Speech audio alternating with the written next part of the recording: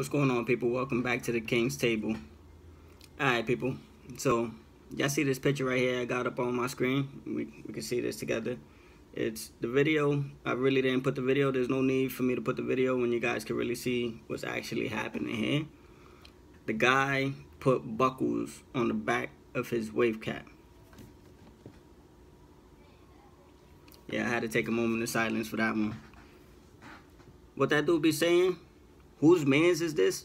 Yo, somebody come get they mans. Cause son is walking around with buckles on the back of his wave cap. You know what I'm saying?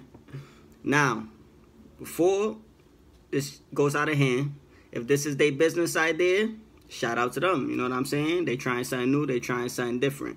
Me personally, I don't see myself wearing buckles in the back of my head. You know what I'm saying? Sometimes my waves be spinning. Like, let me see. Nah, my shit ain't spinning right now. You see, my shit ain't spinning. I need to brush. I need to put my wave cap on. You know what I'm saying? Grease it up a little bit. Get my shit spinning. But I got my hat on. You know what I'm saying? Make money, not friends. You people need to pay attention. I wear the hat for a reason. Make money, not friends. There's a message in every video. Alright? Back to the picture, people. I got a feeling that one day I'm going to go outside and I'm going to see a bunch of kids with buckles in the back of their head on their wave cap, people.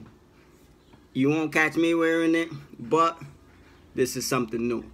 So, once again, I think it's crazy. Niggas got seatbelts on the back of their wave caps, but it might be a business idea for them, so I don't want to hate and knock it.